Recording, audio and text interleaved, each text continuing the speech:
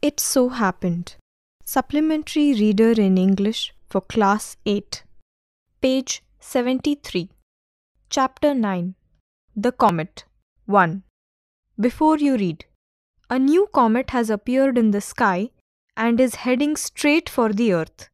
A head-on collision, which is nearly unavoidable, will mean the end of life on this planet. Scientists and religious leaders react to this situation in two different ways.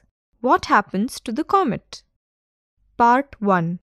Dattada, an amateur scientist, can't stay away from the keen-eyed Dibya Chakshu for long. Dibya helps him achieve his secret ambition. Dattada's wife, Indrani Devi, wishes he hadn't found the object of his search. It was a moonless night in December. A burst of cool breeze from the window was enough to disturb the sleep of Indrani Devi. Half awake, she felt for the adjoining pillow, although she knew the answer. Dattada was not there. So he has gone to the hobnob with that wretched Dibya. At least he might have bothered to close the door. Even as she muttered her complaints, Indrani Devi could not repress her smile. She knew how utterly oblivious her husband was of the practical problems of living. Didn't his doctor tell him to take special precautions against the cold?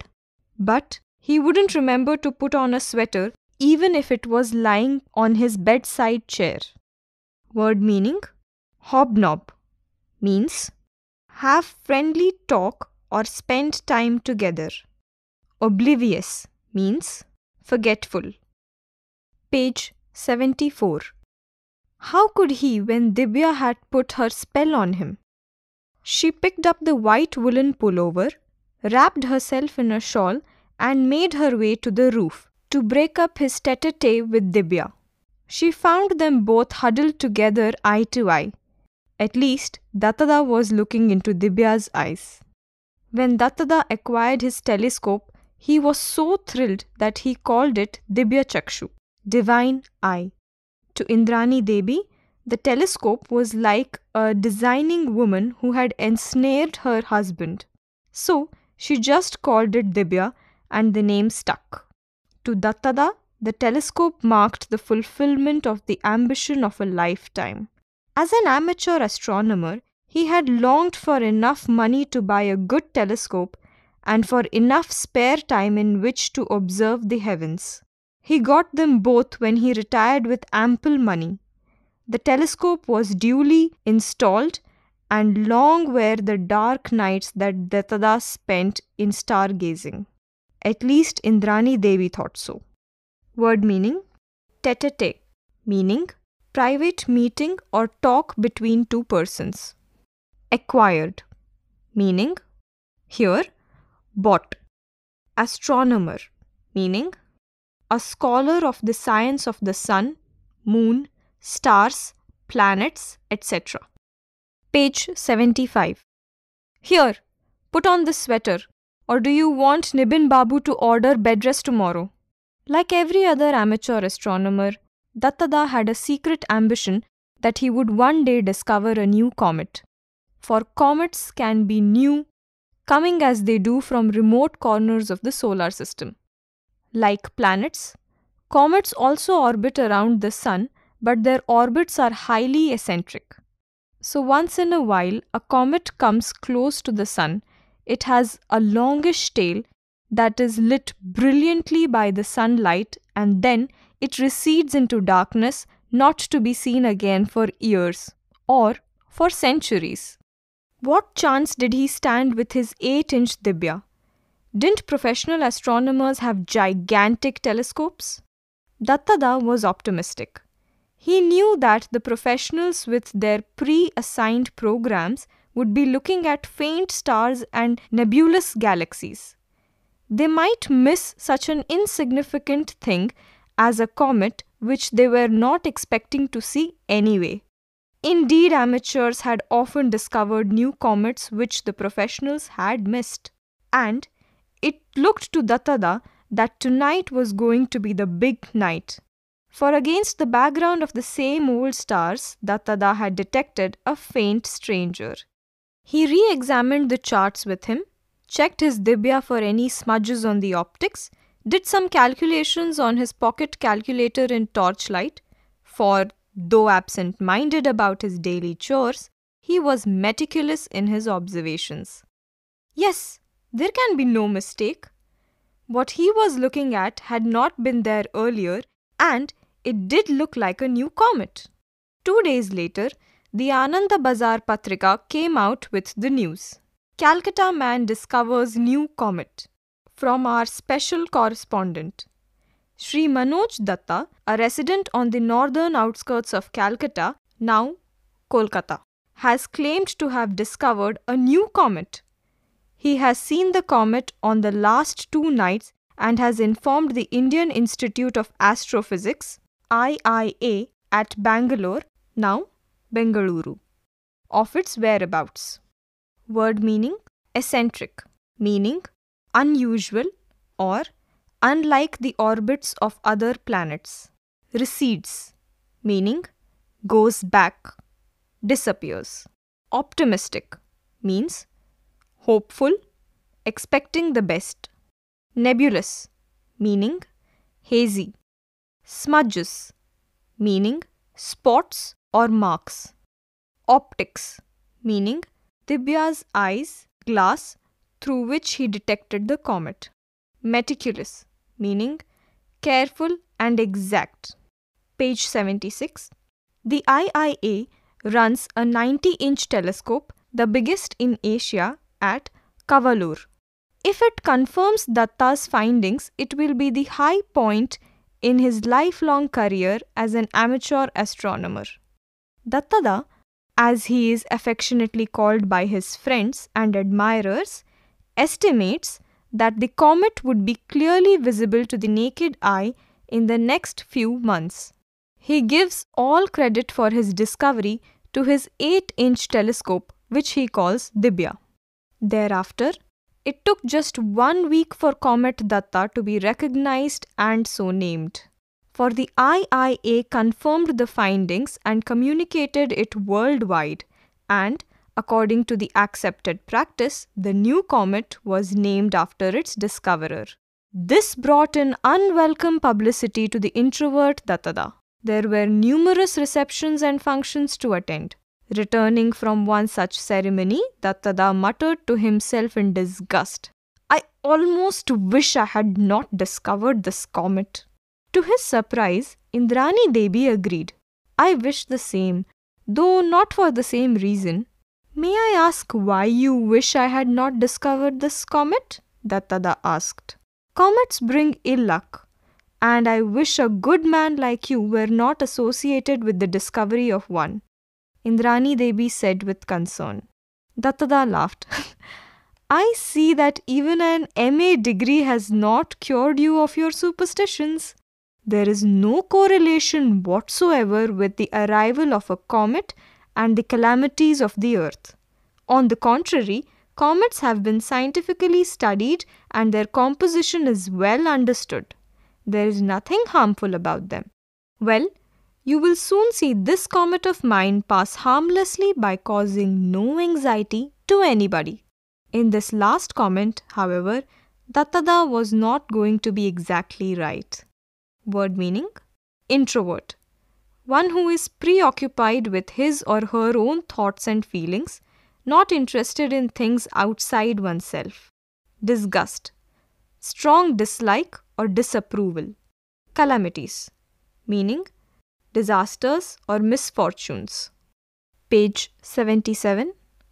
Comprehension check. Question 1. Why does Indrani Devi dislike Dattada's hobnobbing with Dibya? Question 2. She is complaining and smiling. Why is she smiling? Question 3. 1. What was Dattada's secret ambition? 2. What did he do to achieve it? Question 4. What is the difference between a planet and a comet as given in the story? Question 5. Why was Dattada hopeful that he would discover a new comet soon? Question 6. Why does Dattada say, "I almost wish I had not discovered this comet"? Question 7. Why is his wife unhappy about the discovery? Part 2. A British scientist writes a paper based on Dattada's discovery. He and the defense science advisor have a tete-a-tete over an impending calamity. A conference of international experts might yield a clue to the cosmic puzzle. In the spacious dining hall of King's College, Cambridge, the butler whispered deferentially in the provost's ear and handed him an envelope on a silver tray.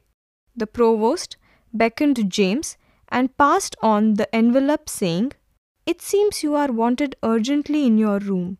As he made his way towards the beautiful building, James opened the envelope.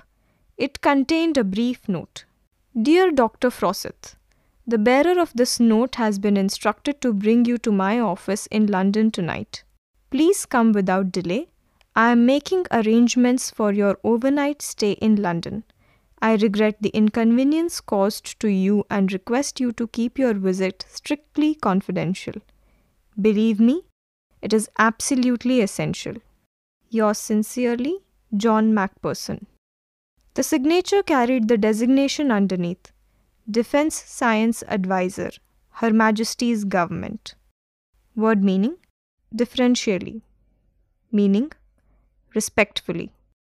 Page 78. A bowler-hatted man near the mantelpiece greeted him as James entered his sitting room. "I am Johnson, sir, security officer at Whitehall." He showed his identity card and continued, "I presume you know why I am here, sir." "To the extent that it is conveyed in this note," replied James. He knew that it would be useless to ask Johnson for further details. "I won't take long." Johnson's Ford Cortina brought them to Whitehall in less than 90 minutes. It took them another 10 minutes to reach the chambers of Sir Johnson Macpherson. Having introduced James to Sir John, the quiet but efficient Johnson slipped out. "Dr. Fawcett, my apologies for this imposition on your time." Sir John advanced with outstretched hands. "To avoid any further delay, I will come to the point right away." Sir John handed him a typescript. "Why, this is my paper to Nature. How did you get this original manuscript?" James was surprised and somewhat uneasy. Sir John saw his anxiety and continued, "Taylor, the editor of Nature, is a friend of mine. I had asked Nature to publish it without delay since it is very important." James looked puzzled. "I agree that it is important. So important, in fact, that it must never be published. That is, if what you say is correct." Sir John lit his pipe. James would never have tolerated aspersions on the accuracy of his work, or the implied order that it must be suppressed. But he knew Sir John to be a respected scientist and was willing to hear him out. "Please do not misunderstand me, Dr. Fawcett. I met Taylor today at lunch in the club where he showed me your paper. I still retain enough interest in astronomy, you know, and he asked for my opinion before sending it to a professional referee. I immediately realized that your result has profound implications if it is correct." Word meaning: imposition, unfair demand that one is obliged to accept. Manuscript, paper or book not yet printed. Aspersions, harsh remarks. Page 79. "Let me assure you, Sir John, that it is correct. I stake my reputation on it." James could not contain himself anymore. "Do you realize what will happen if Comet Datta collides with the Earth as you predict it will? The effects will be catastrophic. That is why I have taken extra care to verify my calculations. Barring rare circumstances, the collision is inevitable." James was confident, but Sir John picked out the one qualifying phrase. "What are those rare circumstances?" "Well, it might collide with some asteroid before reaching here, or it might just split up when near the sun, or it might evaporate." But one cannot count on these fortuitous circumstances. We have to proceed on the assumption that Comet Datta will collide with the Earth. Cometary collisions are expected to occur once in 10 million years. But now, we know that the next one will occur in a year. 10 months, to be precise, interjected James. Thank you for the correction. Do you realize that we have only 10 months of survival left for the entire living species on the Earth? Don't you think we have to do something to stop all this? A fleeting smile crossed James' face. Just like a civil servant. As if we are facing here a minor breakdown of law and order. He thought to himself. Aloud he said, "How, may I ask, can we prevent this natural catastrophe?" "I don't know, but we have no option but to try. I think we need more than 2 brains to handle this situation. It is essential to call an urgent meeting of experts from all over the world to think of a countermeasure and, of course, in total secrecy. Think of the panic in the world if this dreadful news leaks out." Sir Johnson glanced at the manuscript in James' hand. "My suppressing this paper will not hide the truth, Sir John," James said. "There are others who will arrive at the same conclusion, sooner or later." Word meaning: fortuitous, meaning happening by chance. Countermeasure, meaning step or action in the opposite direction. Page number 80. No, do not suppress it, but tone it down. Add many ifs and buts to make your conclusion appear not so certain. I will exert all my influence with friends in other countries to make them exercise a similar restraint for a while. For how long? Until this wretched comet is safely out of the way.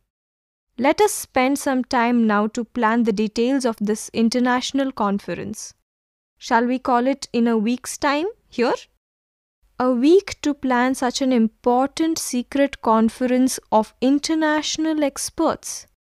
James thought it an impossible task, but Sir John disagreed and began to spell out details. Comprehension check. Question 1. How did Sir John get hold of James' original manuscript?